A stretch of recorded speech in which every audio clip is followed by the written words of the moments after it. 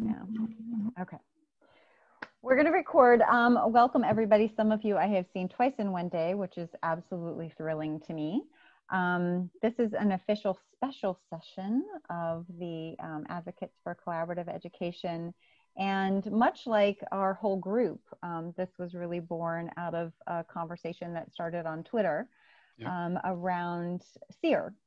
And for those of you who are not familiar with Dr. Pannell, he is a statistician and a breast cancer researcher. And I will reiterate that this particular session is not about breast cancer. This is about the SEER program and the SEER database. We tried to figure out ways to make it sound sexy. If you're like me, you think data is sexy all by itself, but if you don't, well, then I'm not sure how we can help you. But I'm going to hand it over to Alan to kind of introduce himself a little bit, to do a SEER overview, and then he's agreed to take questions from this group and stay on, you know, until we feel like we've got a better understanding of what SEER is. So thank you, Stacy. This is what happens when you hang out on Twitter. Good stuff. Yes. Well, honored to be here. Thank you. We'll talk about SEER. The data that I have, just because of my interest, is going to be in breast cancer when we look at a little data. But we can talk generically about the database. I'm a longtime statistician in the business world, most of my career. And about 10 years ago, started teaching at my university, University of Tennessee, mainly MBA students. And at the age of 50, decided to go back and get my doctorate. For some reason, I still don't know why, but glad I did. So I finished that about 5 years ago. So I'm a postdoc, regardless of the gray hair. And then about a year or two before I finished my dissertation, I lost my wife to metastatic breast cancer. And you know, the short version of that story is lost interest in my dissertation topic on a new statistical model for predicting mortgage defaults, and threw it all away and did my dissertation on metastatic breast cancer. Excuse me. I call myself a metastatic breast cancer researcher. I think that's probably fair. I wrote a dissertation. I do other research. I've presented at conferences, things like that. I'm still trying to figure out how to get paid to do it. I do it all on my own time and my own dime, but that's okay. Anyway, several of us crossed paths talking about SEER, and I don't consider myself a SEER expert. I consider myself SEER knowledgeable. I do have the breast cancer, SEER breast cancer database, you know, on my laptop. I occasionally will do an analysis, answer a question on Twitter. I use it for a couple of research projects that I did where I needed data for simulation on like tumor size and things like that. And then, like many in the metastatic world, and certainly the metastatic breast cancer, we all want SEER to start counting recurrent metastatic breast cancer patients. And if we can get over that hurdle, you know, any and all recurrent metastatic cancer patients. And so I'm working, I wish I could tell you the state of Tennessee is going to be the first state to count recurrent metastatic breast cancer patients, but I've been close for about a year and a half. I got them to agree to put it in their 5-year plan that they would study it. I got them to agree to put me in charge of studying it. We studied it and we recommended that they do it. And now we're just trying to, you know, get the bureaucracy to move. So we'll see. Sorry, I told them earlier, I'm losing my voice this week. I have no earthly reason why. I don't know if the smoke making it. We sent it to you. That's my only guess, but I would feel like a whiner given those of you that are out there in the midst of it. So anyway, I will share screen, and I would like you guys to interrupt me at any time. You do not have to close, keep your questions to the end. I only got maybe 20 minutes ish, sort of a presentation. I've got a few pre-made analyses to kind of show you the database. But more important, if a question pops up, just grab the microphone and say, "Hey, Alan," and stop me, and that'll be fine. And if you ask questions at the end, that'll be fine too. One of my former students, Pashadi, I haven't noticed, she was going to join us. Pashadi, are you here? Did you make it? I can't tell. Didn't see her. But anyway, she's helped a lot with organizing the database for me. And then when I got this invite, I asked her if she'd help with the presentation, and we got together, and it was basically 90% done. So she deserves a lot of credit. All right, here we go. So SEER, the particular set of data I have, the citations there, they update it every few years, and it's always years behind. So looks like this data was released in 2018. It has data through 2015. That's just kind of how cancer data goes. It's slow to get. And I'm going to show you a few analyses just for the fun of it, or maybe if you have a question, I might be able to whip it out on the spot. Who knows? But this database is complicated, and so if I say a number and you want to quote what Alan said, I don't mind you quoting me, but you should put some sort of disclaimer, and a non-peer-reviewed or non-validated analysis, because there's so many tricky parts that I want someone to check some of my numbers, but the only people I have access to are students, and they don't know enough about it. By the time I tell them what to do, they really haven't validated my numbers. They've just done what I said, so I don't consider that validation. So I have confidence in my numbers, but they've not been reviewed by anybody. So there's that. So SEER is our United States of America government cancer database, located in the National Cancer Institute, which is located in the NIH.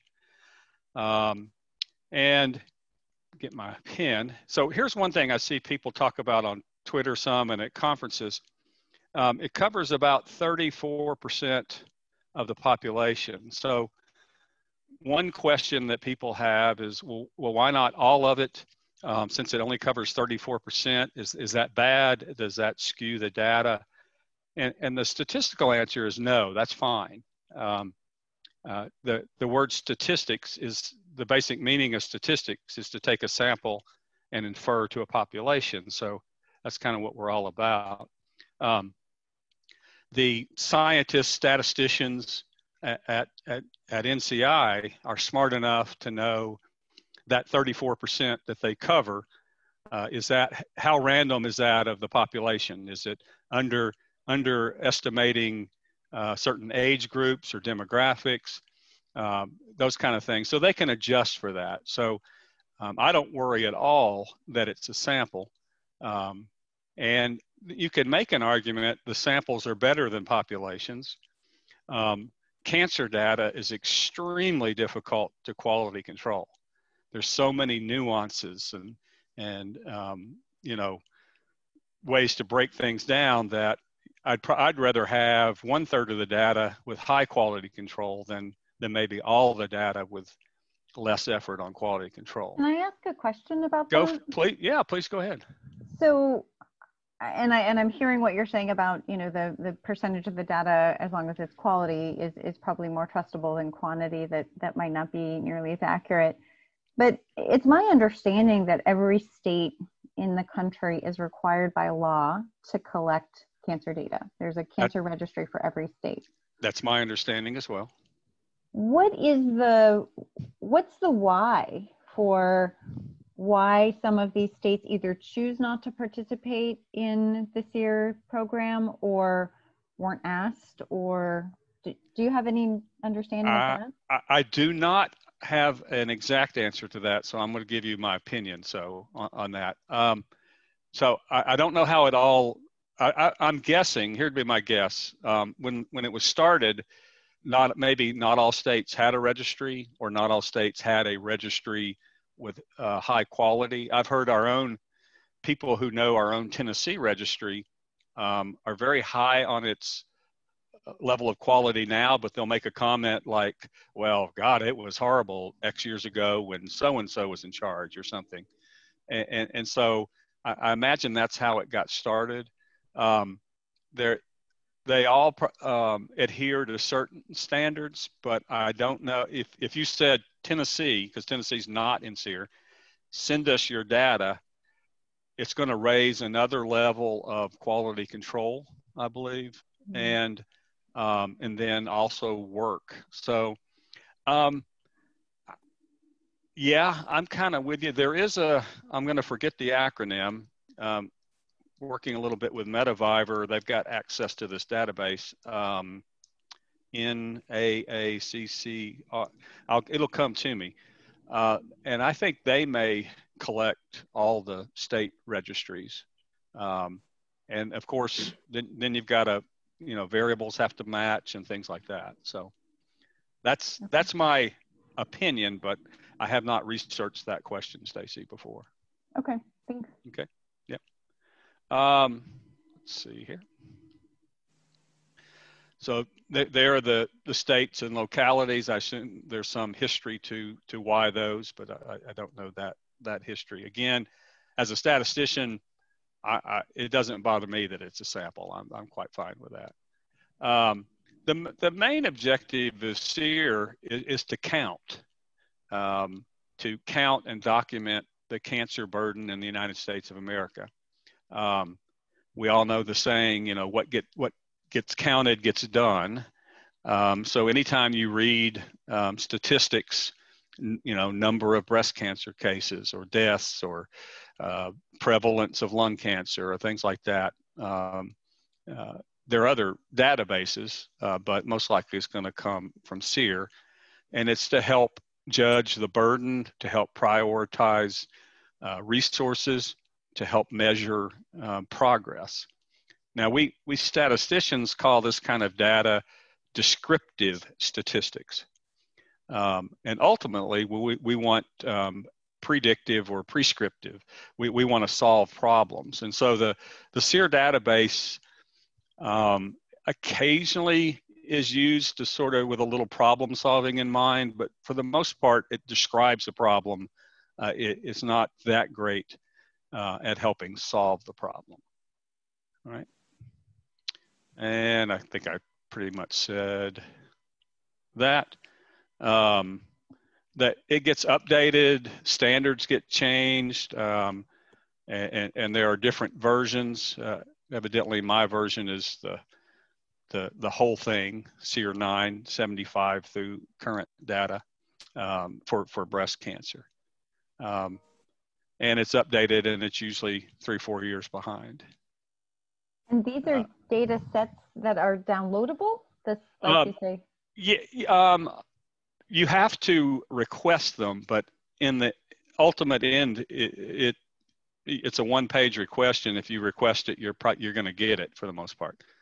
I had one of my students fill out the form and say, I'm requesting this so Dr. Pannell can, run a simulation or, whatever. And it comes in I think it was a comma separated file. You got to do a fair amount of work to sort of get it operational. But yeah. And, that first citation, I'll go just real quick, they asked that, anything done with it, that citation is provided with it. So, Alan, do you mind just stopping on that map again? Not at all.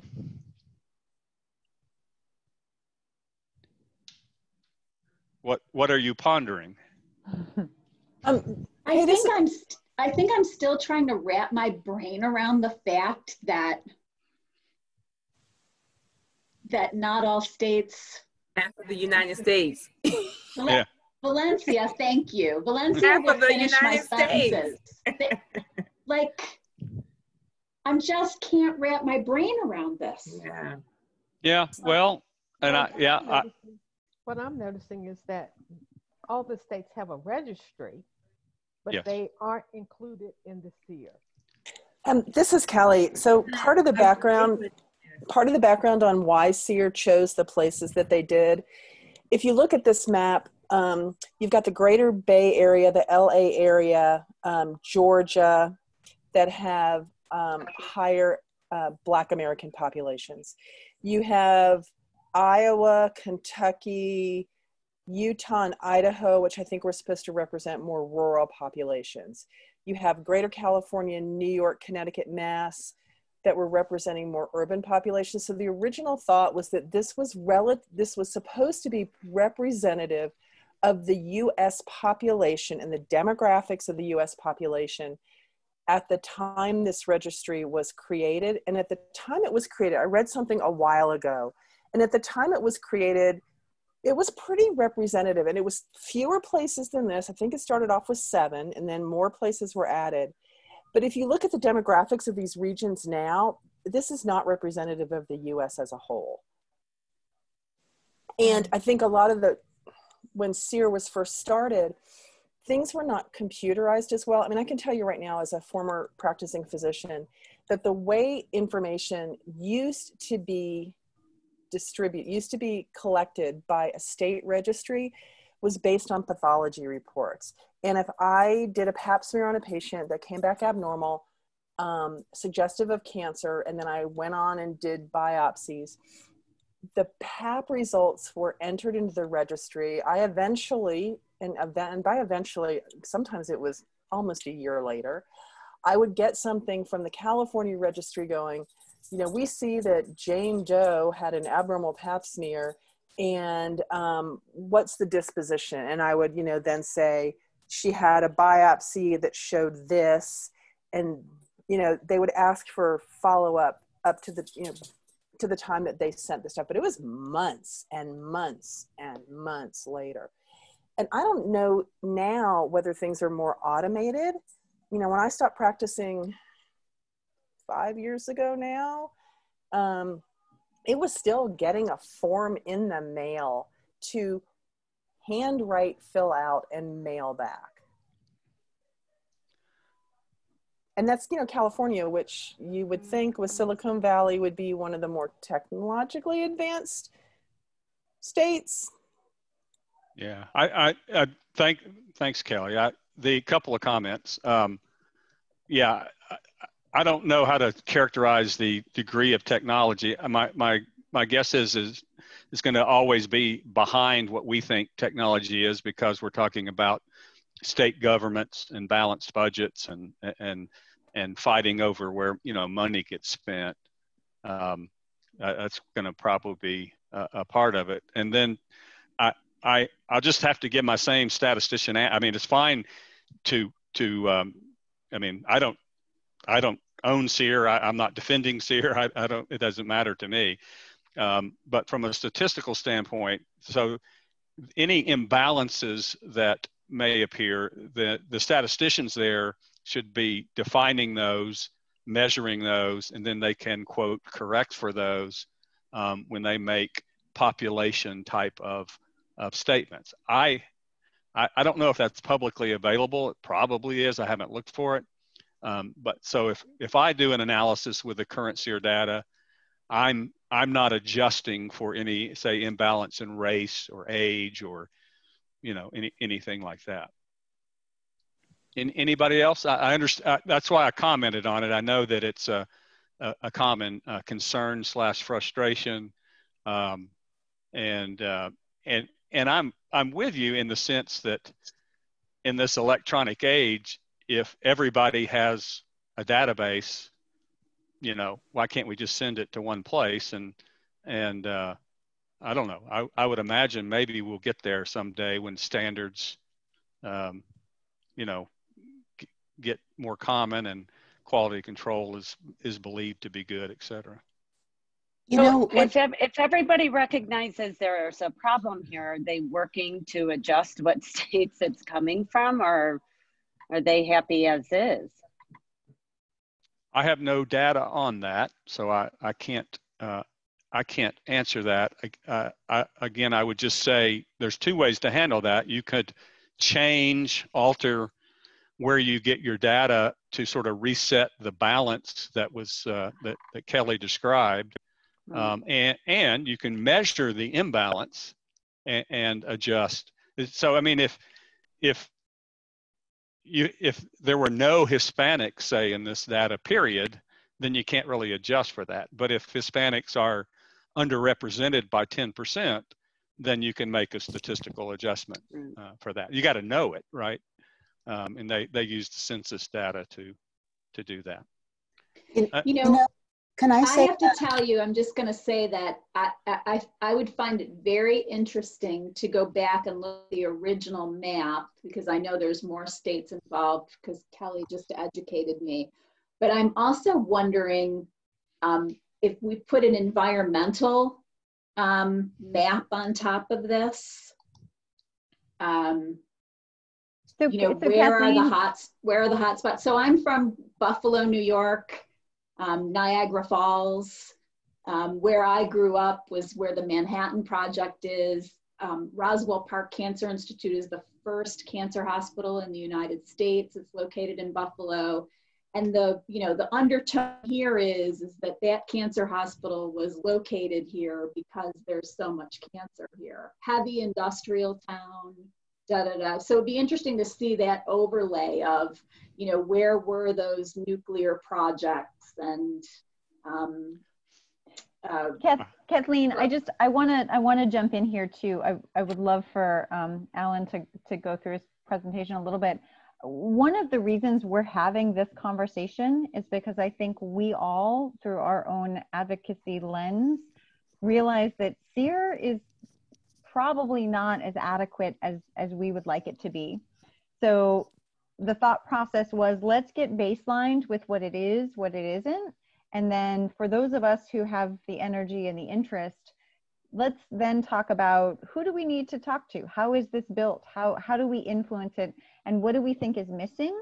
Because I think there's a real opportunity there. And I think us coming at it from our different cancer communities might actually be able to make something happen. Stacy, this is Diane, real quick, just to mention that Lynn Penberthy at NCI is the person, Dr. Lynn Penberthy, I believe, is the SEER person at NCI, and they seem very aware of their gaps in recurrence data for absolutely sure, because they keep funding grants to fill that in. And I've included a link in the chat section.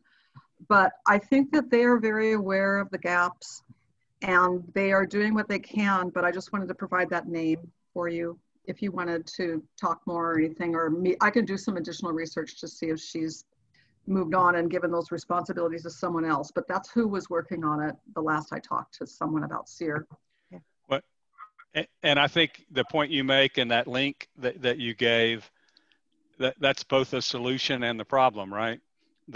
We're trying to data mine to get data that we could just ask for.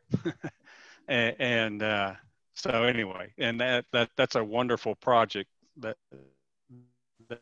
I wanted to make one comment. This link that you listed. All right, I'm going to move us ahead a little bit. Great. Sure, go ahead. Oh, I was just going to say, you know, a couple of weeks ago when Chasman Bosman passed away, I did a lot of, for the first time, looking at the SEERS data. And the thing about the SEERS data that is a good point is that it has more information, actual, like real information about African Americans and Native Alaskan people, versus you're not going to get that information from trials. And you don't really want people using trial information when you have populations that don't really participate in clinical trials. So there was something I read, and I don't have access to it right now, that talked about that part of the way that they are figuring this out was to try to get as much information about different ethnic minorities in the United States. Yes. Okay. Great. Great discussion. So, I mean, really, that's kind of the overview. I want to show you a little bit of sort of the behind the scenes parts of things. So here's some things that I'm studying with the database. I won't read those to you, but, you know, so one of the things, for instance, if you say, what's the data on stage? Well, historically, SEER has used the early stage, regional, and distant, where we might all think stage 1, 2, 3, and 4. So we created a new variable and tried to take all the old data and get it into the way I think, personally, in the stage, you know, 1, 2, 3, 4. So those are some oddities, and of course, staging changes over time. So they have to create, you know, a new variable which references an old variable, and that can get sort of confusing. Just a few things on the cancer database. We've got on the upper right in the database 0.65% male. I've always in my head heard the number like 1% male. So that's not inconsistent with that, a little lower. I don't know, I don't have any reason to think their sample would be biased one way or another on gender. It's certainly possible. There's the break on the bottom right, the breakdown by stage. Another question people have a lot is DCIS or stage 0 or stage 0 in any cancer. From what I've read, what I've seen, and what I understand, stage 0 has never been in any of the incident numbers that we might see, incidents per 100,000, things like that. And when we hear 250,000 breast cancer diagnoses a year, that's stage 1 through de novo 4. And so there's some discussion sometimes, does screening, which does cause us to find, I mean, ever since screening started, we find more and more and more stage 0s. Does that skew the numbers? And best I've seen, best I understand, it does not. You do have to be careful when you do some analysis.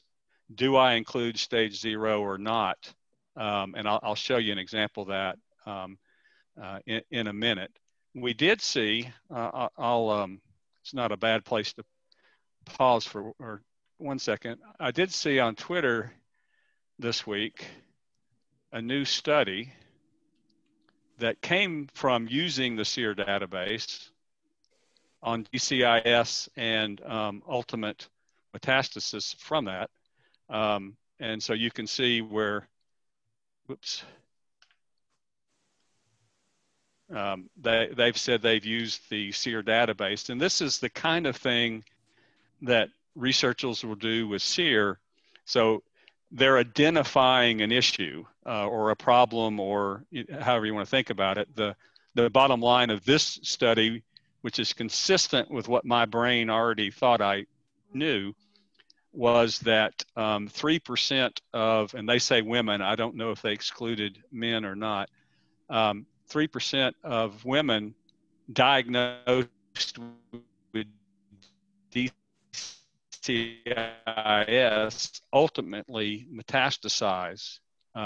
For how we treat that and the current clinical trials going on that are comparing surveillance of DCIS to action. So that's an example of a very recent study, someone deciding to use SEER to do the analysis. And so you have what's called a data dictionary, the PDF, And that's kind of part of the table of contents.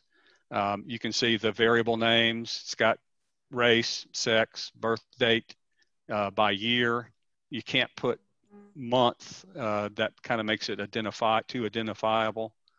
And then you see all these weird codes. I don't even know what EOD. I could look it up, but you know, tumor size, tumor markers. Here you can see some of the AJCC codes for staging that either are new or old. And so when you have this dictionary, you can go to a particular page and it'll tell you a little bit about how the data is formatted. So there's year of diagnosis and primary site. So here's another question that I want to talk just a little bit about that comes up in the metastatic world. If I have metastatic breast cancer in my lungs, do I show up in SEER as breast cancer or lung cancer? And the answer is you show up as breast cancer with mets to the lung. Now, can I guarantee nobody's ever made a mistake? Or, you know, of course not. But the general method by which it's done. And so there's also this one's interesting, a sequence number. So one could be in the SEER database more than once. About 90% of it is you're in once, and then some people are in 2 or 3 times. The second and past the second time is supposed to be an additional primary tumor. It is, here's malignant primary. So that's where we get into, I was diagnosed with breast cancer in 2010. I was discovered to be metastatic in 2015 to the bones. Does that information go in? And the answer is no, it does not. Although I'm going to show you in a minute, I may have found that it got in by accident. Yeah. Can you clarify that for me? My understanding has always been if there is a change in stage within 4 months, then that change is reflected within SEER. If it is not reflected within 4 months, then it was a primary. And then if you were, let's just say, like you suggested, 5 years later, you met out, that is a whole new instance of you. And it looks like, is that wrong? So the 4 months is, and I hear 3 months, sometimes 4 months others, but we'll go with the 4 months. That's just the definition of de novo metastatic cancer. So if we diagnose you with cancer and we're planning, we're dealing with insurance, we're planning your treatment, you're getting a second opinion, and all of that takes 2 months or something, and then we discover you're metastatic, we're going to call you metastatic. And so that's just one of those thousands of definitions they have to come up with. So it's not really an issue of we're going to change SEER in a 4 month window. That's just the definition of what gets into SEER to begin with. I don't think they would actually change it. But listening to you.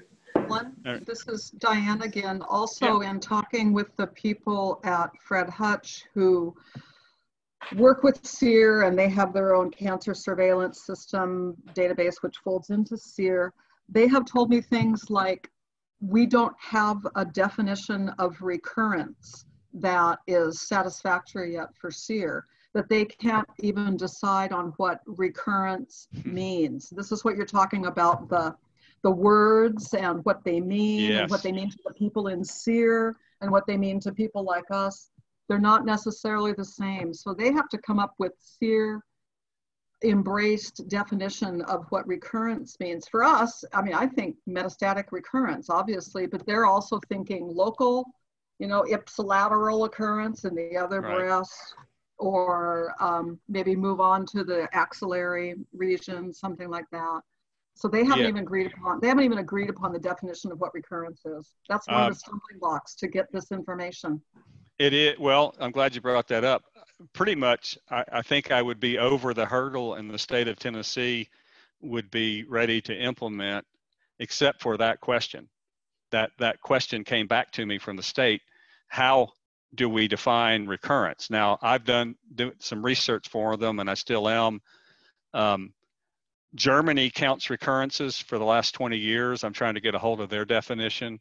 The United Kingdom has said that they now count recurrence. And I found some of the documentation that was in Parliament where they had to define it. So people have defined it, and yes, it does have to be defined. Now, Stacy, back to your question. What goes in the SEER database is only supposed to be a primary tumor, a primary diagnosis. Okay, so if I'm diagnosed with breast cancer and then 5 years later I get a local recurrence, I get breast cancer again in the same breast or the other breast or whatever, then I potentially would then be in the SEER database twice. But if I'm 5 years later, I have got metastasis to the bones, that never ever is supposed to or enters the SEER database. And that's the thing we all complain about. That's the thing we want. Now here's what they do, pardon the pun. They do track each person until death. Okay, so you're going to see in a minute that somebody is in the SEER database as stage 1, and it says they died of breast cancer. Well, how do you do that, right? In the United States of America, as far as I know, you cannot die of stage 1 breast cancer in the breast. Well, it means sometime in between, they became metastatic, but we do not note the date. We do not note that that happened. We do not note where. We do not note anything. So this is a black hole. And so you'll see the famous question, what % of early stage breast cancer patients metastasize? I have a estimate answer for that. And it's based on the pure assumption that if somebody's stage 1 and dies of breast cancer, they had to metastasize. So, all right. So do they get that information then through like the death certificate? Is that how it works? Yes, they are experts at following up on that information. And that is just like in lung cancer, for instance, I can't tell you how many people have died from lung cancer, have received their loved one's death certificate, and it has said cause of death, tobacco related, and they'll mark yes, just because that person has lung cancer and died of lung cancer. So I can only imagine the how skewed that data is on, you know, lung cancer deaths. Yeah, so that's a common, horrible. Yeah, that's a common complaint, concern. I don't have any particular expertise in that. Right. I'll comment as someone who has, you know, has my wife's death certificate in my backpack. And again, as a statistician, I'm going to say, yeah, there's going to be errors, but I'm probably pretty confident that overall, that you can detect trends and incidence rates and kind of make general, you know, this cancer happens this % of the time versus that. So I still feel, you know, we want it to be as high quality as possible, but I don't, in my mind, it doesn't concern me that it would be invalidated. It just may not be as precise as we would like it to be, and that it could be. But you know, that does happen. I mean, we hear the stories, you know, about COVID and how that impacts death certificates and so forth. All right, so I'm going to move us ahead a little further. Great questions, having fun. So then you've got all these codes that doctors have to use, and So, you know, here's a bunch of codes for breast cancer. You kind of think breast cancer is, I got it, I don't. And so these are the kind of issues, all these definitions that make it hard to do this. And then I think there's lung. Okay. So all of those are there. And then, so here's what I was talking about on metastatic.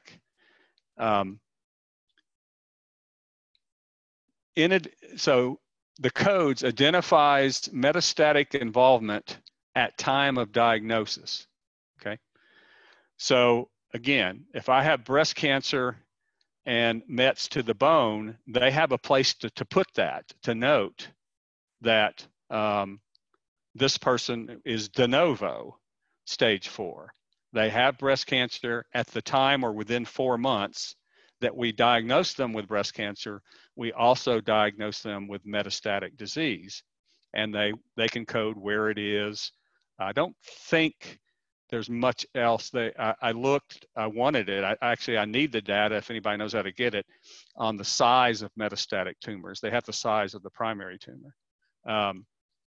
And so again, mistakes could happen, but if you show up with metastatic disease in your lung, they're not going to call it lung cancer. They're going to call it breast cancer with metastatic disease to the lung.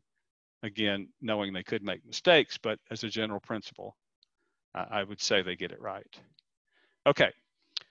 I want to show you just a couple of things real quick, and then you keep asking all these great questions. Wrong file, that's my, when I teach stats, I teach kids how to price a diamond so they do it well, but anyway. Here's my SEER database. So it's got 828,457 rows. Not all of those are distinct people, because some people are in more than twice. And that's for the history from 75 to 2015. It's got about 130 something variables. Some of them I've made new ones. So, but you can see, you know, month of diagnosis, age, race. We've got various, you know, staging, lymph node involvement, and more staging. There's a ton of staging. It gets confusing on this. That's why I made my own staging variable. I kept tired of getting patient ID, which they only know, you know, who that was. Primary site, I only have breast cancer. The whole database would have all cancers. Reason for no surgery, I don't know what that is. I don't use it. Survival time in months, year of birth, year of diagnosis. So you kind of see all the variables. So, you know, a simple thing I could do is say, let's look at age at diagnosis. Get a quick little histogram. You'll notice, so here's some things you have to do. There's a 999-year-old person in the data set. What that usually means is that's the code for we don't know or something. So I got to go in here and snip it out. Whoops, hold on. And rerun it real quick. And now it's gone. So the median age, 61 years. Those tall, weird spikes, I haven't investigated, but my guess is they're probably right at, let's see, yeah, right at a decade where there could be rounding up or down. That wouldn't happen naturally. You can see 50% of the people are of breast cancer patients are between 50 and 72 years old. 10% younger than 43. It sure seems like that is in one of my breast cancer groups here in Knoxville, the average age is probably, 40. And they always ask, are we getting younger? And the data tends not to support that. I think younger people are more active. We tend to meet them more often, and it seems that way. But I could, for instance, segment the data by before the year 2000 and after the year 2000. What's the median age? I think I've done that, but and I didn't see a difference. So I'm just going to do a few more little simple things, and you feel free to ask a question. Another question is like month. I tend to believe we're diagnosed breast cancer in the month of October more often because of Breast Cancer Awareness Month. And October is the highest month, but not, I mean, I wouldn't call that statistically significant or anything. They're all in and about the 8-ish%, but it is a little. Is that data's from 1973? Is that from the beginning? That's from the beginning. So yes. If you were to peel out anything before the whole pink ribbon started. What year do you want me to peel out? I think her first race was 1990. So if you if you just went 90 and above. Oops, I went the wrong way. Hold on. My peeling skills live aren't all that good. So there's approximately 91. Yeah, and pretty much it didn't change much. Wow. Yeah, so I could let's go a little further. Kind of see. It's funny though, because I think the other reality is if screening goes up in October does not necessarily mean people get a diagnosis in that month. True. That's true. So anyway, sometimes data proves our hypotheses, and sometimes it doesn't. I don't know. This one probably be boring to you, but one that I used for a simulation, I was looking at the concept of dormancy of metastatic cells going dormant and coming back many years later. And to do that, I needed to know something about the size of tumors.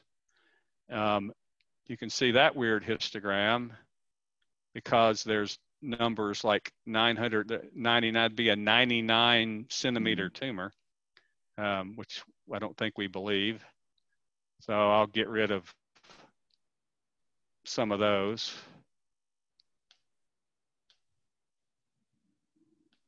And so the median tumor size is 1.5 centimeters, with 1 centimeter to 2.5 being half the tumors. That sounds, reasonable to experience. So all of these things are, again, what we statisticians call descriptive statistics. They're describing what's going on. They're not gonna help us a whole lot fix, what is going on. So here's the famous question: what percent of early stage, and this is breast cancer patients metastasize? All right. So my effort at that, couple of things you got to notice. I defined early stage as 1, 2, and 3. I did not include 0 because that has historically not been included. I didn't include people that we didn't know it was not their first tumor. That's a very confusing variable. So if their first diagnosis was breast cancer and they were stage 1, 2, or 3, and I cut it off at approximately the year 2000. So this is everybody diagnosed before 2000. 28%, 29% rounded of those early stagers have died of metastatic breast cancer. Yep, that's almost 30%. Yes, and that's That's the figure that's out there. That's the percentage that's out there, ballpark. Yeah, and that's died, so that doesn't count those that have recurred and are metastatic and are still alive. So it's got to be bigger than that, right? Yeah. So I think that the 30% number is a very reasonable number. Now, 30 years from today, maybe it's not going to be that as bad as it is now, right? Because we got different things happening, but we won't know that stats, 30. Those stats are 20 years old, Alan. Yes, exactly. Yeah. So 30 years on is another 10 years. So, yeah. Alan, does it let you look into of those deaths by cancer subtype? I can do that. I don't know if I can do it live on the internet, but I'll try in a minute. While you have that screen up, could you do yes. it for after the year 2000? Yeah, you want me to include everything or go from 2000 forward? From 2000 forward. Okay, so the problem, I'll do that. The problem with 2000 forward, of course, is not everybody who's going to die good point. or metastasize will have, right? So it's going to be a lower number. So there's approximately, so that's 9%, right? Yeah, that's interesting. Yeah, well, and that makes, and there are, I mean, this is very simple statistics, right? Using survival curves and other things, there are ways to predict what it, what it would look like in 20 years. But that's a pretty, I mean, just thinking this part through. So 10%, if I'm reading this right, are already dead of breast cancer if they were diagnosed in 20. And, oh, by the way, we didn't include those diagnosed de novo metastatic. Correct. So that's actually a pretty chilling right. Number. This would, and I want to acknowledge the fact that there are people from other cancers here, and they're looking at those numbers going, shit, we wish we had that. But and I acknowledge that. I'm just wow. Well, and the reason I left de novo out, because the question I was trying to answer is what % of early stagers eventually metastasize.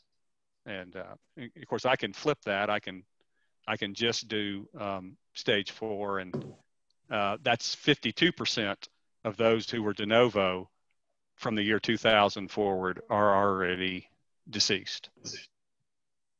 So, all right. That's interesting. Yeah. So let me. My clicking is. There we go. Oops. So when you have it by ethnicity, is it by just Hispanics, or you can tell, because I saw when you were showing numbers, there were Hispanic, Mexican, and that's what because when we look at the SEER data, mostly California, and I'm from Puerto Rico. Yes, so I have not personally dealt with that much. You can kind of see it on the screen, some of the I could actually I saw it a while ago, but I saw in another place that it said Mexican or. Let me. I can do just a quick histogram and let's see what it says on this variable. There are other variables. So you got cumin. So I don't know. This is. So this is more ethnicity, right? I guess, or we don't. The Puerto Rican down there. Yeah. Okay. And there's more than one of those variables. So if, for instance, if I were wanting to do something related to that, I might probably combine them and sort of make my own variable so that I understood it, if you will. What was the question someone asked? I said, let me try it. By segmenting by cancer subtype. Yeah, let me check real quick. I can't remember. I looked and I wasn't able to find all the cancer subtypes in the SEER. I think that I may have to build the subtype. I don't think there's one variable that's like, triple negative, HR positive. So I probably can't do that. So you got PR status, ER status. I'd probably have to build that one. Yeah, So I actually, I was actually even going into ductal versus lobular because that's a key yes. subtype that's often, I just was curious whether SEER even. I'm pretty sure we could do that. I just, since I've not played with that, I'd be kind of wasting everybody's time trying to do it live. I do have, let's see. So here's by stage. So this is the kind of information that we're all pretty used to. Stage 0 and 1 are up here in this is what, 36, that's at 30 years, at the 95%. De novo metastatics at 10% at 30 years. That's even a little higher than I thought. Stage 3 is at about 50% at 30 years. So that's another kind of way to look at it. So anyone got some questions that either just in general or an quick analysis I might try, or Rod? That's been great. It's been great so far, Alan. I'm really enjoying this. I just have a quick question, Alan. Yeah. So if I'm looking at your survival plot right now, yeah, it looks like, and maybe it's a coloration issue, but it looks like stage 1 just totally drops off at 144. Yeah, it didn't when I was practicing. Oh, so okay. I'm let me just see if that's yeah. I don't know why that is. There's no reason that it should, unless, yeah, I don't know. The first time I did it, it was interesting because it's below, it actually, I think, crossed back over stage 0 at the end, but so I don't know the answer to that. So that's again, if you're gonna like publish data from SEER, that's the kind of question I'd have to dig into and figure out. I couldn't just throw that graph out there and say I got it.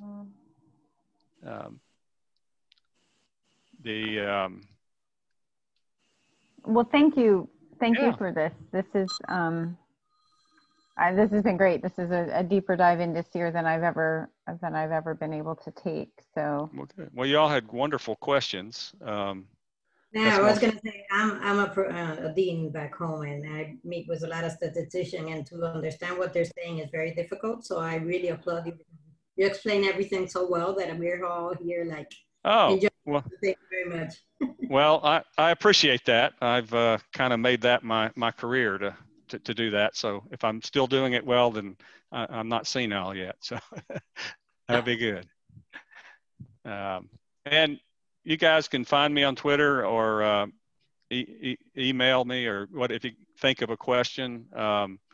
Like I said, sometimes some question will come up on Twitter, and at lunch I'll jump in here and try and analyze it. Always with the caveat that some weird things can happen, and but for instance, that 29% number of early stagers, I feel pretty confident about that number.